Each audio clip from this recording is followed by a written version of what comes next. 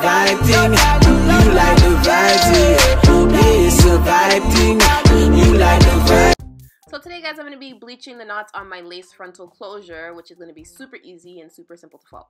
So all I use is bleach, a mixing bowl, a brush, and my developer. I use 20-foam developer. And also, if you don't want to mess up anything around you, get like a plastic and like spread it on your surface that you're going to be using.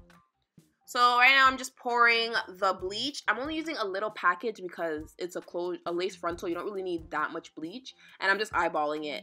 So I'm pouring that into the bowl. And then I'm going to add my developer with it.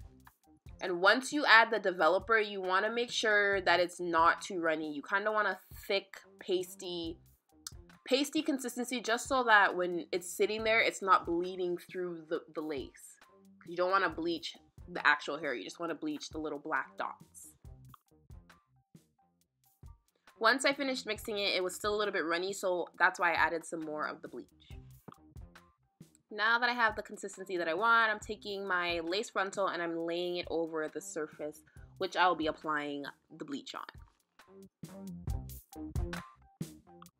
Before you apply your bleach, you just want to turn your frontal over and just pin back all of the little baby hairs because they're all flying all over the place. Just so when you're applying the bleach, it doesn't touch all those little hairs and then they all start going blonde.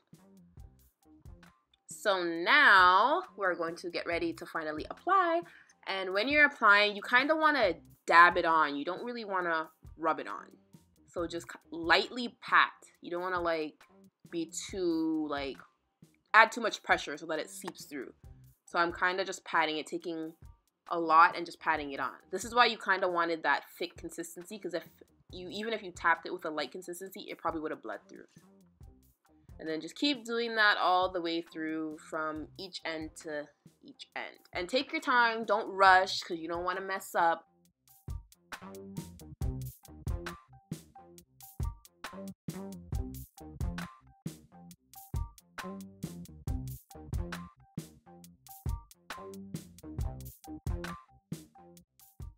Once I was done, I took a piece of foil and I placed it on top to help with the processing.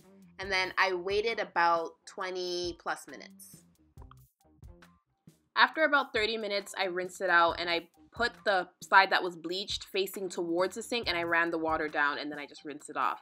But these knots were very hard to bleach. I didn't get all of them, but it looks way better than it was before. But this is the turnout, guys. It looks a little bit more realistic and it has a better tone for my scalp. And that's it, guys. Easy peasy.